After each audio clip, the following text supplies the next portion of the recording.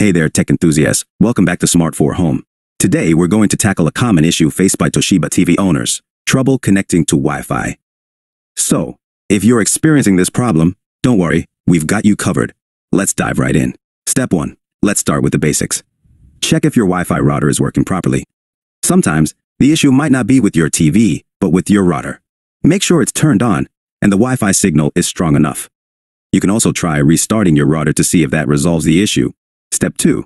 Let's troubleshoot the TV itself. Go into the settings menu of your Toshiba TV and navigate to the network settings.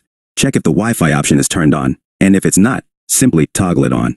Sometimes, a simple on-off switch can do the trick. Step 3. If the Wi-Fi is turned on but your TV still won't connect, try forgetting the Wi-Fi network and then reconnecting to it. This can reset any connection issues and allow you to establish a fresh connection. Step 4. If none of the above steps work, it might be time to perform a factory reset on your TV. Keep in mind, this will erase all your settings and data, so make sure to back up anything important beforehand. And finally, if you're still having trouble after trying all these steps, it might be a good idea to reach out to Toshiba customer support for further assistance. Conclusion. And there you have it. Hopefully, these tips helped you fix your Toshiba TV's Wi-Fi connection issue. If you found this video helpful, don't forget to give it a thumbs up and subscribe for more tech tips. Thanks for watching, and we'll see you in the next video.